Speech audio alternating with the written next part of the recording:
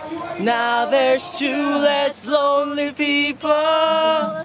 Two less lonely people in the world. Two. Ay, bababa pala.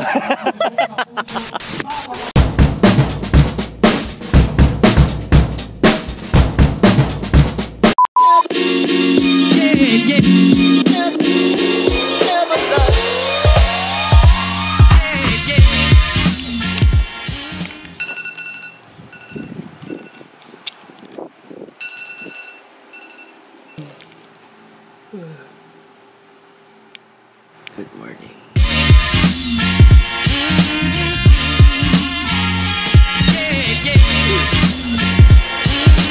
The weather's nice today, but I was actually hoping that it will rain because yesterday it was just perfect and it's just windy today. Sorry if it's the window. So yeah, today's another day of another day is another day of another day.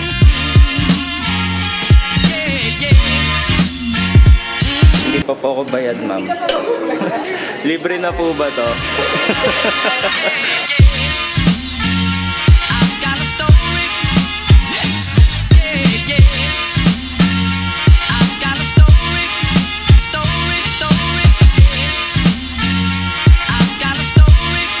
Has been more than a month since I started going here, so today's agenda would just be conditioning and see how far I've gone. Kung may pagbabago ba, kung may nangyari ba.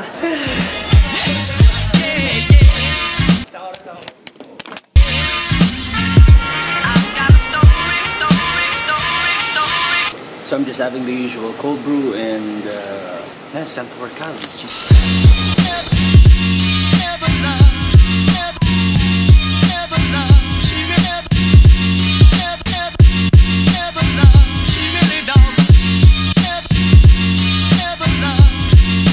Malalaman natin ngayon kung may pinagbago ba lahat.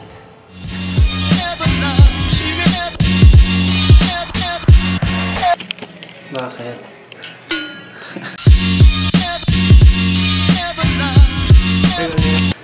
Fat control.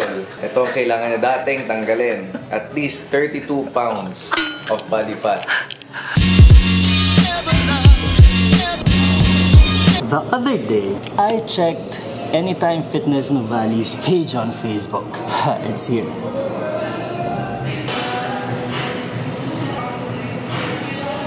I just became part of GOOOD.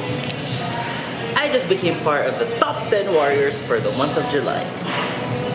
To see my name in the list, it just adds up to the motivation to work out, and probably the people here in the gym was just so helpful. The vibe, the atmosphere, and the people, they're not intimidating and encourage you to push yourself to the limit in a good way. So yun. This disclaimer though, this is not a paid, what I'm saying is not paid, they're not paying me, Anytime Fitness is not paying me. It's just that I really love the vibe here and the people and the company, so. Plus it's in Soledad. Anong masasabi mo doon?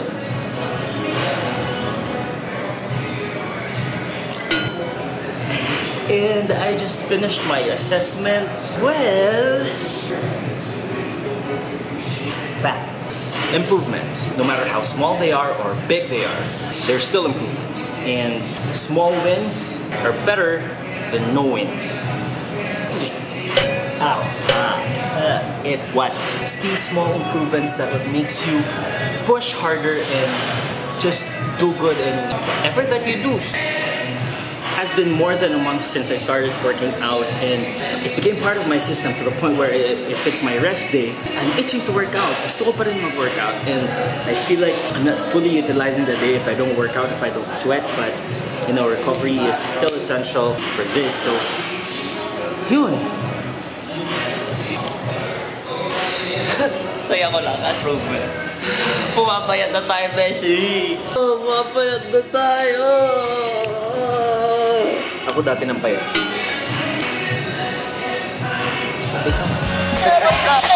Once again.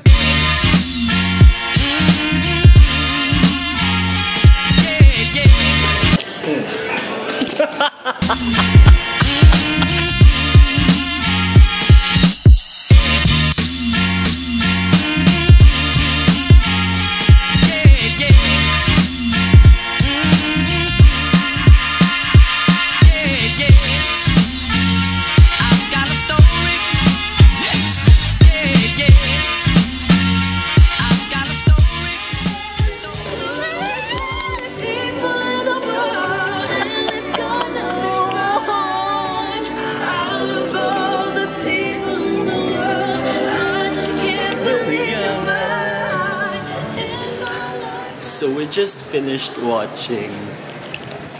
So that was a good movie. I'm with Gracia. You've seen her in the past vlogs. She really doesn't want to talk right now because of something happened to her tooth. Look at that. Again. 1, 2. It's close. If you hear someone announcing names, there's an event behind us. Gusto ko ng beer. The movie's nice. I actually missed Japan after watching it, and it's very unconventional, which we all need. The Filipinos need new movies, new concepts, new actors, and just good quality film. Yung hinahanap ng Filipino ngayon. We don't need the mistresses, the drama, the kabit. We need unique love story. We don't need the mahirap, mayaman love story. Films that reflect reality. Yun ang kailangan namin, ma'am. Beshi. and hindi lang puro good look. I am white. It's kita kita. In English, it's I see you. I see you. Just made me think about the Filipino language. We have these words that has two different meanings. The title, for example, it's kita kita. It just differs from the way you pronounce it and the highs and lows of the word. Accentuation. The accentuation of the word. Bababa. Baba. Bababa. Have the same letters but have different meaning and pronunciation. Pronunciation. Wala lang, nag-iisip lang kami na madi-discuss. It was really nice. And drink Sapporo. Made me miss Japan, and yeah, so the highlight of the day would be her tooth. Show it again. Thumbnail ko to. Once again. Yeah, someone calling me. But anyway, yeah, we're ending the vlog here. Really hope you guys enjoyed today's festivities. Wow! Festivities Thursday, Sunday. Really hope you guys enjoyed today's shenanigans. So yeah, thank you guys for watching. Please remember to like, comment, share, and subscribe. And don't forget to smile always, be happy. Good vibes tayo lagi. And I'll see you on my next video. Say bye-bye. Once again.